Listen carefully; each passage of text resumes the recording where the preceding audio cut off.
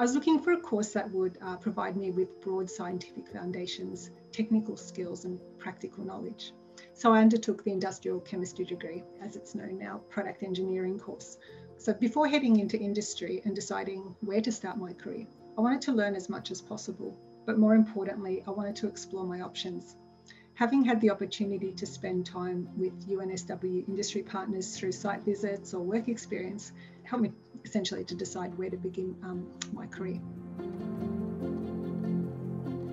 So my first role out of university was at a paints and coatings manufacturer, Wattle. While working at Wattle, I completed my PhD under the instruction of Professor Skilos Kazakos. So upon completing my PhD, I was looking for an opportunity to experience a more research-focused role. So I was really looking to become a specialist.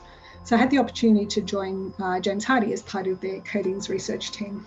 This was an amazing opportunity to work with a cross-functional team of chemists, engineers and draftspeople to design a new technology.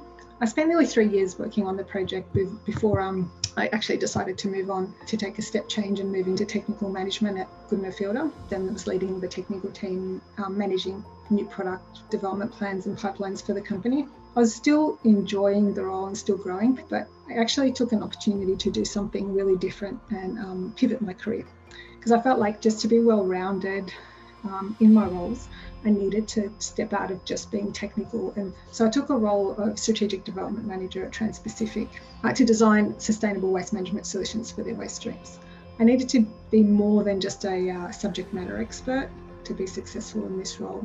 And this role certainly helped me develop into a technical business leader and take a holistic view of how science, R&D and MPD contributes to the growth and future of an organisation. And as a result, I felt I was ready to take another step up in my career, and I joined 3M. And it's in this role that I truly learned about the importance, breadth and techniques of innovation. The role was extremely diverse in terms of the technologies we dealt with, the customers we supported and global interactions. But after 6 years, I was still enjoying the role, but I thought it was time to return to my passion, which is R&D.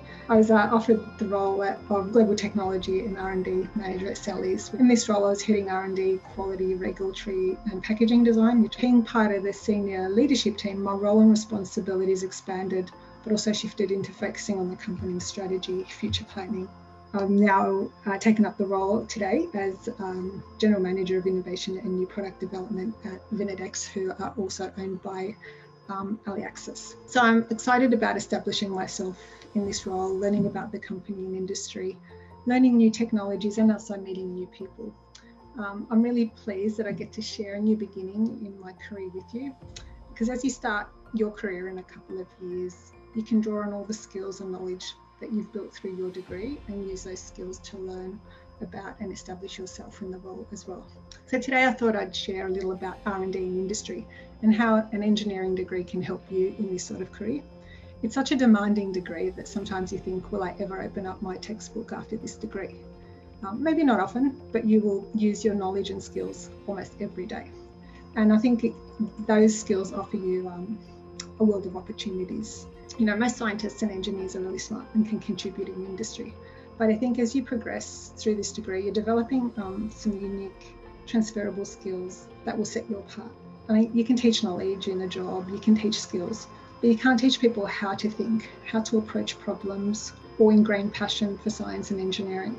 As scientists and engineers, we see and hold the control of technology and its impact on everything around us. So utilising this gift with your talent is how you can actually use your degree to create impact for the future. It'll be your time to make a difference.